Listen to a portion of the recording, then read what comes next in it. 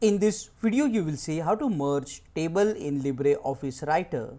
If you have multiple tables and you want to combine them as a one single table, then what you need to do is just select the table next to the first table, copy the table and click below the first table and paste the table.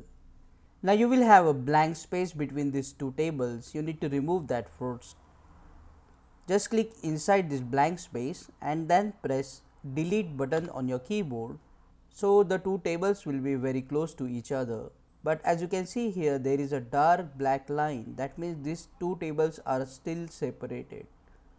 To merge them, just click inside the first table, go to the table option here, and now you will see the option of merge table.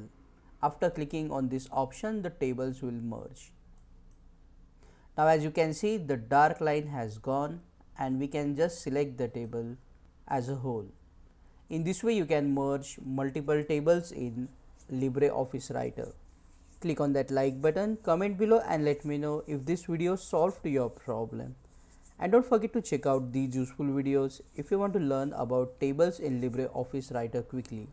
And don't forget to subscribe and press the bell notification icon